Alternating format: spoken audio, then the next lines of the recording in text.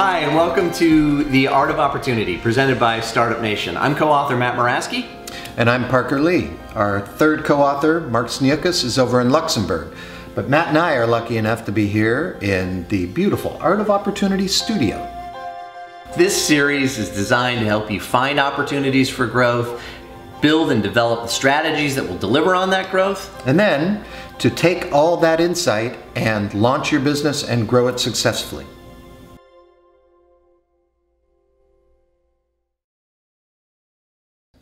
I think what makes the book different is we wanted to ensure readers, people that ingested the content, had a different experience. And it's not just read something and do it. This isn't a personal growth journey about how to be a better business person.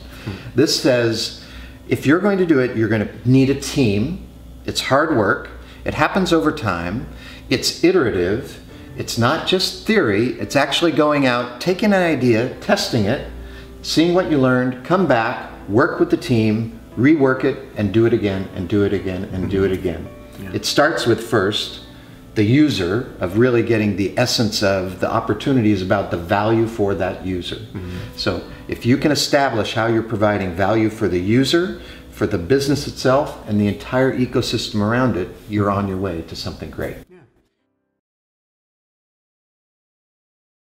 One of the things I really liked about the book were some of the really interesting case studies. I think that oftentimes, certainly the North American audience doesn't get to see what other companies are doing internationally. And the case studies that we have, a good number of them come from Europe. And to be able to see how some of the European companies are innovating and that aren't your standard you know, kind of Silicon Valley Silicon Valley innovation stories is really refreshing and exciting to see. And I think that for me, that was very inspiring. And I'm hoping that our readers feel the same way.